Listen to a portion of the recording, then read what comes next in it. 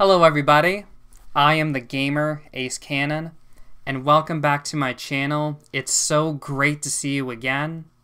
So today I'm going to be doing my 6th episode of Ace in the Ring, where in this series I will be showing you some of my wrestling highlights. So, let's get started, because it's game on. So in the last episode, I took on 2 bonus challenges, a battle royal and a singles match against the Gatekeeper. Now, just in case you haven't seen those matches yet, I will put a link to the 5th episode of Ace in the Ring in the description below, so please make sure to check that video out. So a month after my last match, pro wrestling was unfortunately put on hold because of the worldwide pandemic.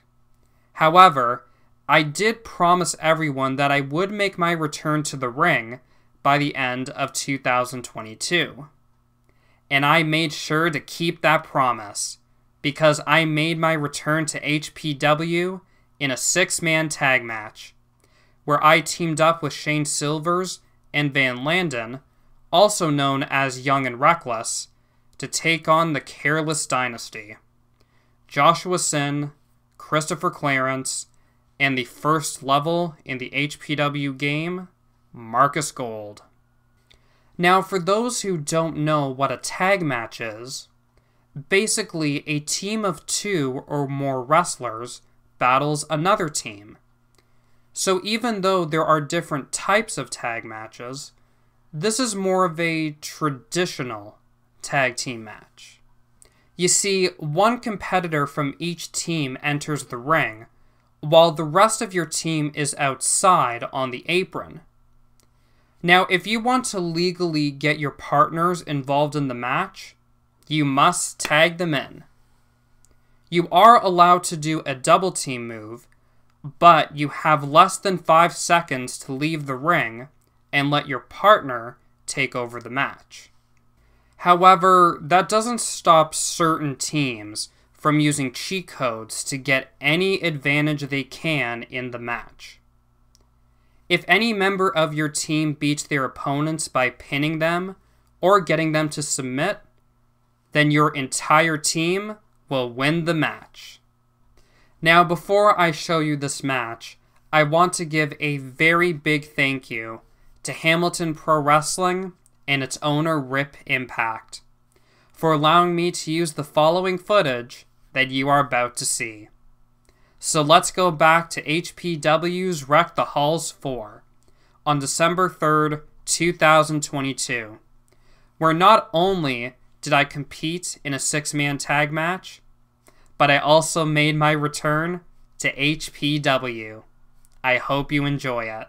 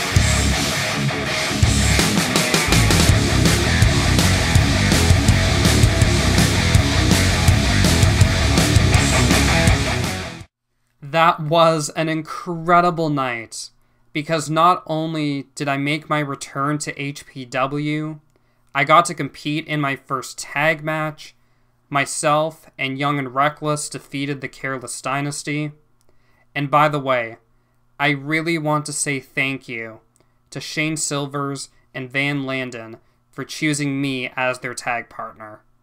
Thank you again, guys. I really do appreciate it. I also got to debut my brand new mask, which you saw during my entrance. And there's going to be a lot more fun designs that you will be able to see in future shows. But most importantly, I want to give a very special thank you to all of the amazing HPW fans. Even though it's been over 2 years since I competed in an HPW ring, I really did appreciate all of the fans cheering me on that night. So once again, thank you to all of the HPW fans for continuing to support me. It means the absolute world to me. Okay, so the next match I'm going to show you is a gauntlet match.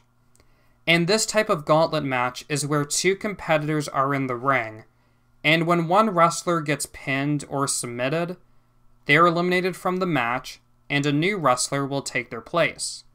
And this will continue until every competitor has entered the ring, and the last wrestler standing will win the entire match. Now, there were 5 competitors in this match, and I was the 5th and final entrant. So, let's go back to HPW's We Love Wrestling 3 on February 11th, 2023, where I competed in a gauntlet match. I hope you enjoy it.